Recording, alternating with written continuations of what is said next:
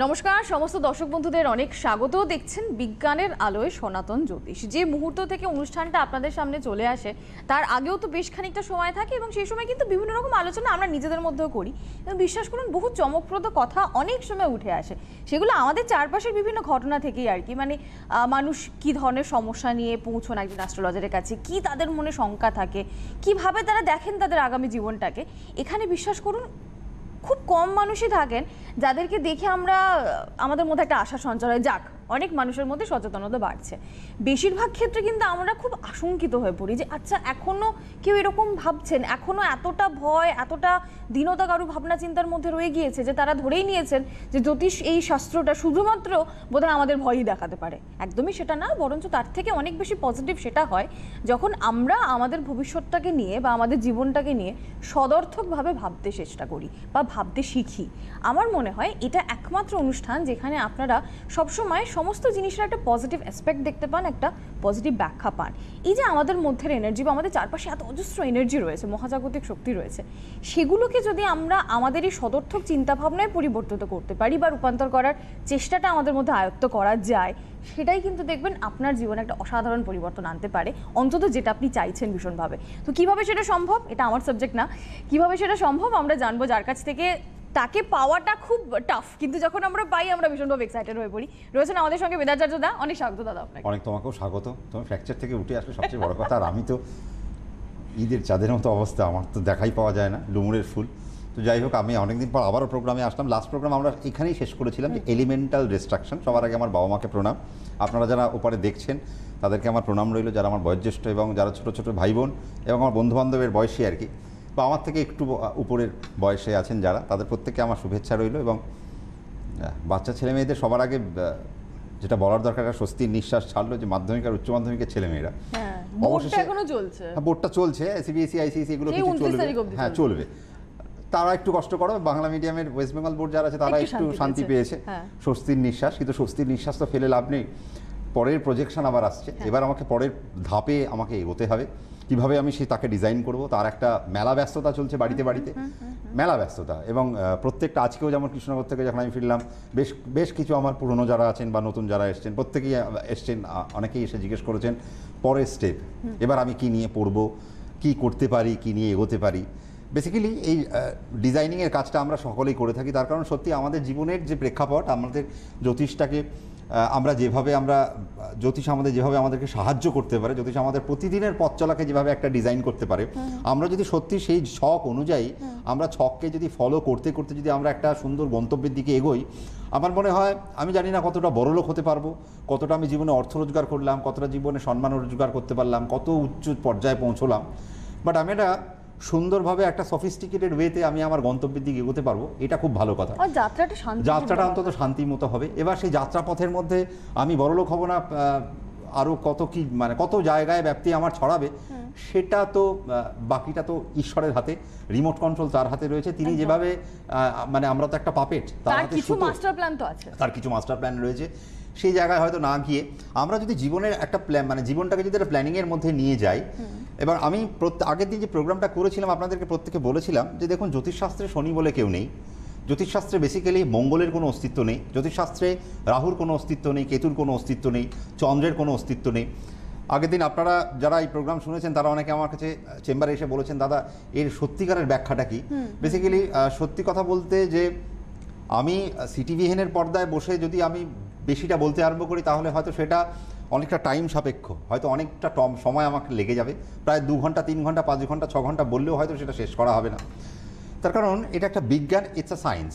আপনারা আগের দিন আমি একটা কথা বলেছিলাম যে সূর্যগ্রহণ হচ্ছে বা চন্দ্রগ্রহণ হচ্ছে, আমরা সেই সময় আমাদেরকে বলা হতো খাবারের মধ্যে তুলসী পাতা দিয়ে রাখতে, এবং সেই খাবারটা যাতে আমরা না খাই।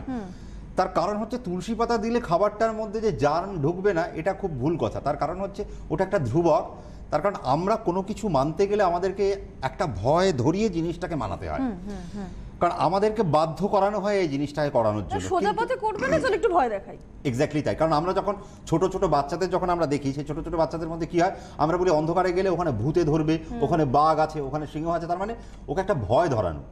এক্স্যাক্টলি আজকের দিনে জ্যোতিষশাস্ত্রটা কোথাও না কোথাও ঠিক সেই রকম একটা সমপর্যায়ের জায়গায় পৌঁছে গেছে, যেখানে আপনাদেরকে প্রতিটা নিয়ত ভয় ধরানো হয়, আর সেই ভয়ের বশবর্তী হয়ে আপনারা বেসিক্যালি জ্যোতিষশাস্ত্রকে মানতে বাধ্য হন। একদম।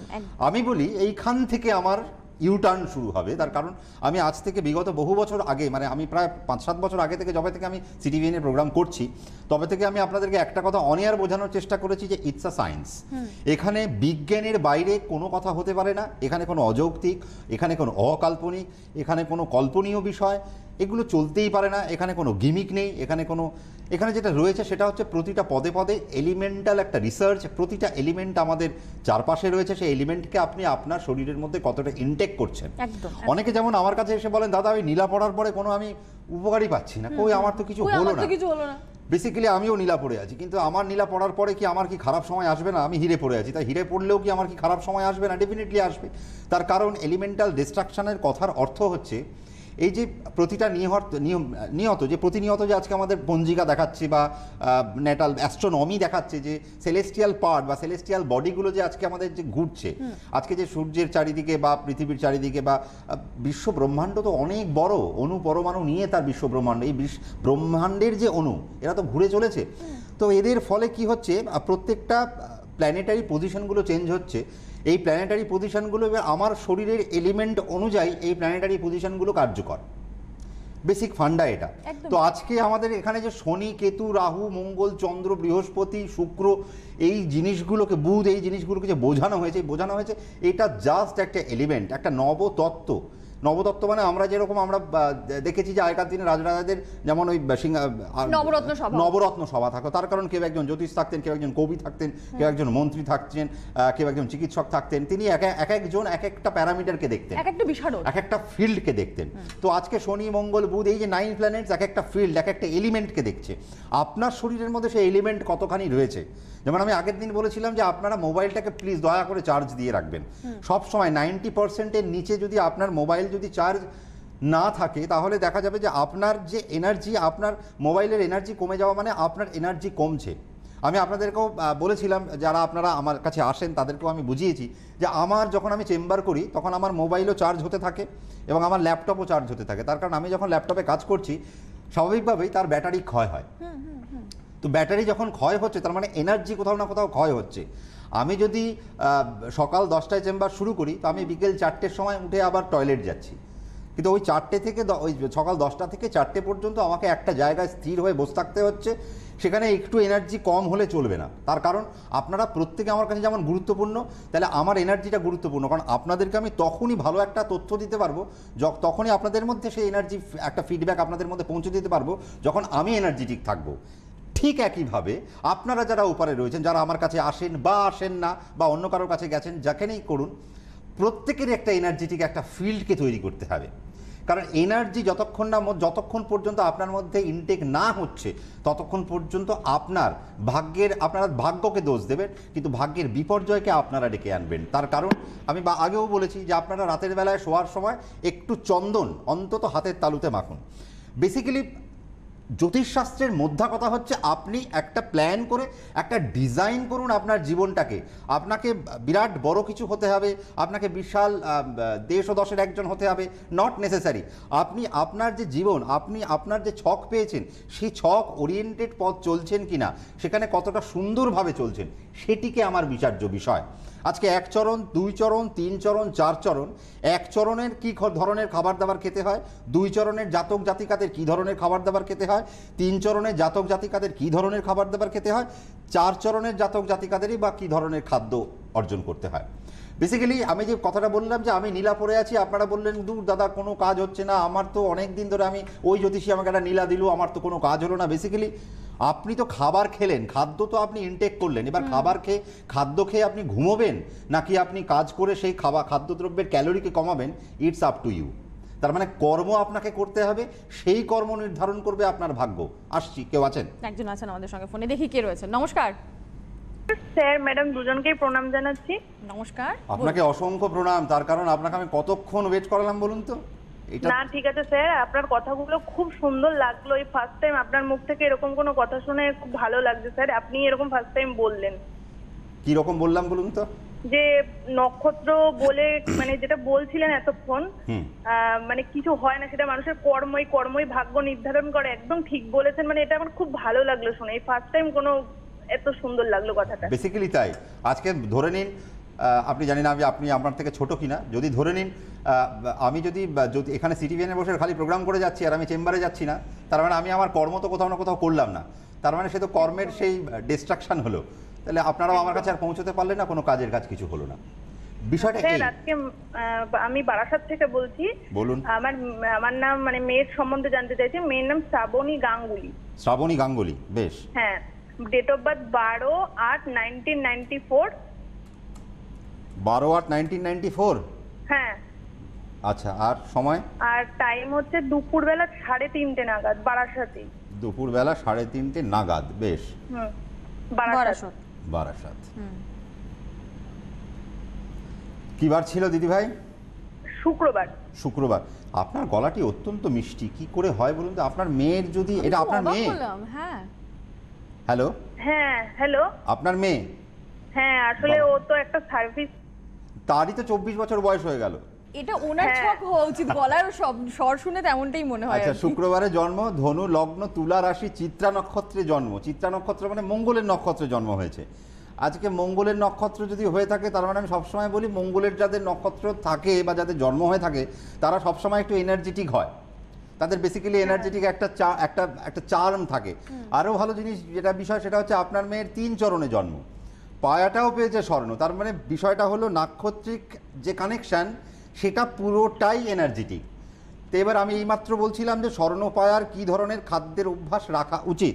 আমি জানি আপনার মধ্যে একটা প্রশ্ন, আচ্ছা আপনার প্রশ্নের উত্তর দিয়ে দিই, তারপরে এগুলো বোঝাচ্ছি।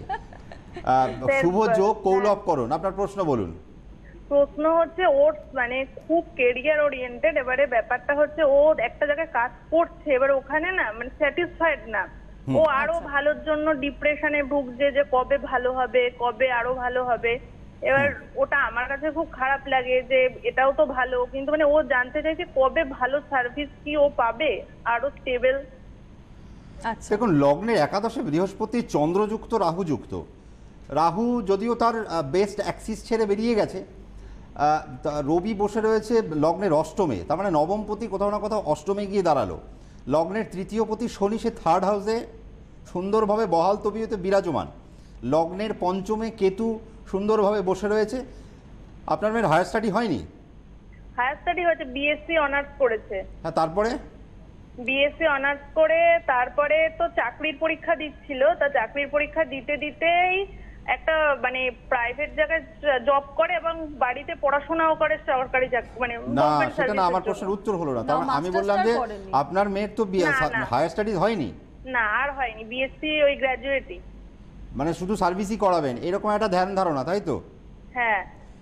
বিএসসি কি নিয়ে করলো? জিওগ্রাফিতে করলো।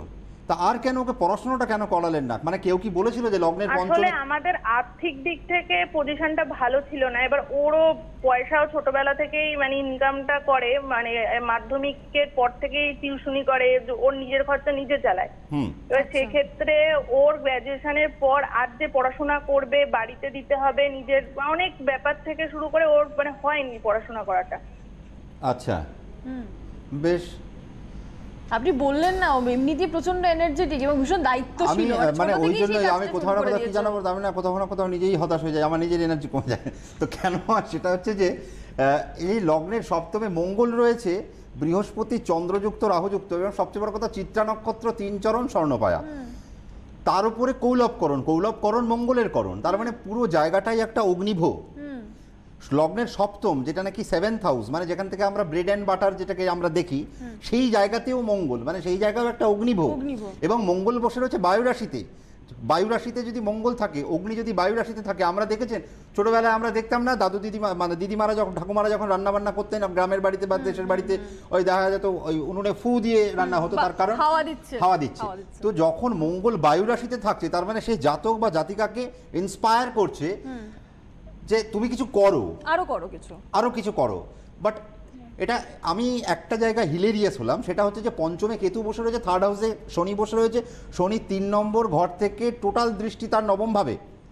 একটা জিনিস ভাববেন, শনি এবার কেতুর উপর দৃষ্টি পঞ্চম ভাবে, তার মানে দেখুন সাত্ত্বিক গ্রহের দৃষ্টি পঞ্চম ভাবে এবং অন্ধকারাচ্ছন্ন গ্রহের দৃষ্টি পঞ্চম ভাবে, অন্ধকারাচ্ছন্ন গ্রহ কেতু সে আবার পঞ্চম ভাবেও বসে রয়েছে।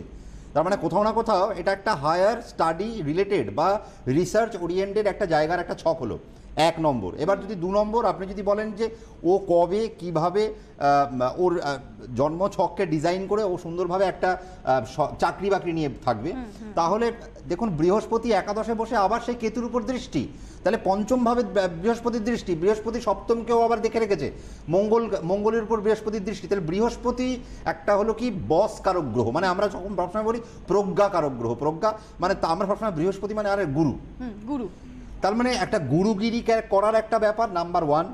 নাম্বার 2 কৌলবকরণ, আমি আগেও বলেছি এখনও বলছি, আগামী দিনে যতদিন আমি বাঁচবো ততদিন এখন সেটাও বলতে থাকবো যতদিন প্র্যাকটিস করব।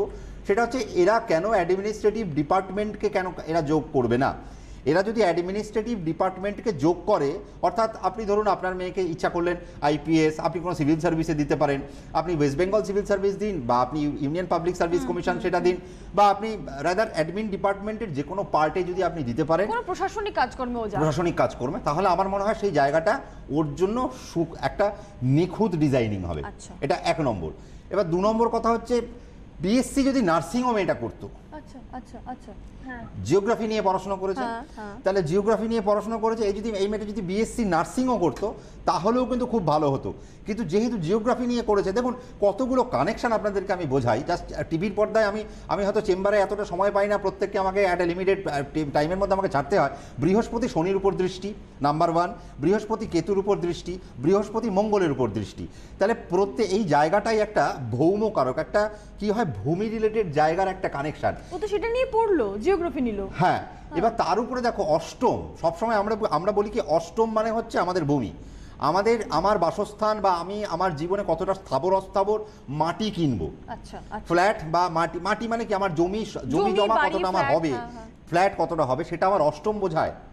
এই অষ্টমপতি চন্দ্র বৃহস্পতি দ্বারা যুক্ত হয়ে লগ্নের একাদশে বসে রয়েছে এবং সেই বৃহস্পতি আবার শনির উপরও দৃষ্টি দিয়ে রাখলো, তার মানে জায়গাটা পুরোটাই ভৌমকারক। তাহলে জিওগ্রাফি নিয়ে ওর একটা প্যারামিটার হয়, যদি সে জিওগ্রাফি নিয়ে মাস্টার্স করে, তারপরে সে যদি নেট কোয়ালিফাই করে যদি সে একটা কলেজ সার্ভিস কমিশনের দিকে যায়, আমার মনে হয় সেই জায়গাটাও ভালো। তার কারণ পঞ্চমে যদি বৃহস্পতির দৃষ্টি থাকে, মাথায় রাখতে হবে শিক্ষকতার পেশাকে তারা নিযুক্ত করতে পারে। এই জায়গাগুলো অনেক ডিজাইনিং এর ব্যাপার। আর একটা হসপিটাল রিলেটেডই একটা জায়গাতে রয়েছে, ওই দেখো আসলো এতক্ষণ পরে, বলুন শুনি। কি সেখান থেকেই কি গ্রো করবে নাকি কোনো গভর্নমেন্ট সার্ভিস দিয়ে গ্রো করবে সেটাই বুঝতে পারছে না। না গভর্নমেন্ট সার্ভিস আমি এখন এখান থেকে বলবো না।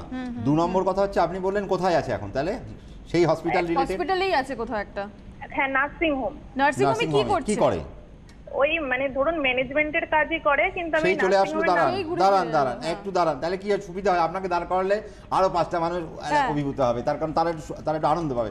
এই যে বলি না তত্ত্বগুলো এলিমেন্ট, এখানে এলিমেন্টগুলো কাজ করে। তার মানে দেখুন সেই বললাম ম্যানেজমেন্ট, আপনার মেয়ে সেই ম্যানেজমেন্ট সেই অ্যাডমিন ডিপার্টমেন্টের প্রতি কোথাও না কোথাও চলে গেল, আবার কলমে নার্সিংকেও ধরে রাখো। তার মানে একটা জন্মছকের মধ্যে কত প্রবাবিলিটিস আছে, আর আমরা বলবো আমার নীলাপরে কিছু হলো না। আরে বাবা চেষ্টা করতে হবে তো, আমাকে চেষ্টা না করলে হবে কি করে? আপনার মেয়ে সরকারি চাকরি আছে কিনা সেই জায়গাটা আমি হয়তো চেম্বারে বসে আলোচনা করব, কিন্তু দেখুন এইখান থেকে আমি যা বললাম আপনি কিন্তু মোটামুটি একটা আভাস পেয়ে গেছেন।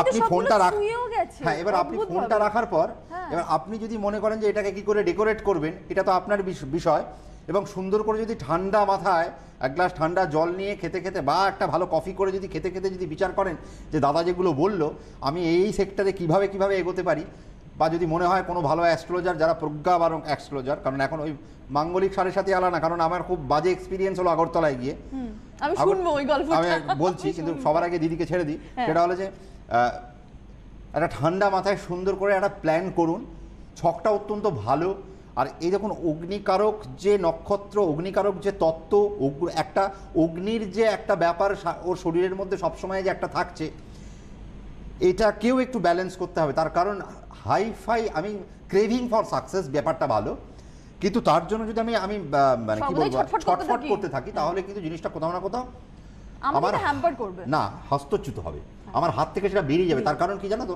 কোথাও না কোথাও আমি যখন আমার সাকসেস দরকার, কিন্তু খুব ঠান্ডা মাথায় দরকার, আমি ধীরে ধীরে এগোবো, চাণক্যের মতো আমি ধীরে ধীরে এগোবো। তার কারণ যেটা সুন্দরভাবে এগোয়, ধীরে ধীরে এগোয়, সেটা সুন্দরভাবে ডেস্টিনেশনে পৌঁছায়। তো এবারে এই যে অগ্নিকারকের যে তত্ত্ব বা অগ্নি যে এলিমেন্ট, তার মানে আপনার মেয়ের মোবাইল তো নিশ্চয়ই চার্জ থাকবে, সব কিছু থাকবে, জলটা বেশি করে খেতে হবে, আবার জল ওয়েস্ট করা যাবে না, 2 নম্বর কথা। 3 নম্বর কথা, বাড়িতে শুকনো ফুল থাকা যাবে না। আচ্ছা স্যার, ও কোথাও জল যদি পড়তেও দেখে, ওটা গিয়ে বন্ধ করে দেয়, জল কোনোদিনও ওয়েস্ট করে না, জল কোনোদিন ওয়েস্ট করে না। তার মানে দেখেছেন এইগুলো, এই দেখুন কোথায় না কোথায় রিলেট করছেন, সেই এলিমেন্টারি। তার মানে এই জিনিসগুলোকে করতে হবে। আর তার সাথে সাথে যেহেতু বৃহস্পতি পুরো হরোস্কোপটাকে বৃহস্পতি কিন্তু ডমিনেট করে যাচ্ছে। আপনি দেখুন লগ্নের একাদশে বসে রইল বৃহস্পতি, লগ্নের 3, লগ্নের 5, লগ্নের 7 এবং লগ্নের 11কে পুরোপুরি মানে ডমিনেট করে যাচ্ছে। তাহলে বৃহস্পতি মানে সত্যগুণ, শনি আরেকজন সত্যগুণ, সেও 5-এ দৃষ্টি দিয়ে রাখলো। তার মানে সাত্ত্বিক খাবার দাবারের প্রতি তাকে একটু আসক্ত করতে হবে। সারাদিনে সে যেন একটু সাত্ত্বিক খাবার দাবার ইনটেক করে। বেশি প্রোটিন জাতীয় খাবার দাবার সে যখন ইনটেক করবে, তখনই সে তার মস্তিষ্ক বিভ্রাট ঘটবে এবং সে তার নিজের কেরিয়ারকে নিজের হাতে আস্তে আস্তে নষ্ট করতে হবে। কারণ অতি সর্বত্র বর্জতে, চাণক্য বলে গেছে। তার কারণ অতিরিক্ত কোনো কিছু ভালো না। সাকসেস তো হবে, আপনার মেয়ের চোখে দুর্ধর্ষ সাকসেস পড়ে রয়েছে।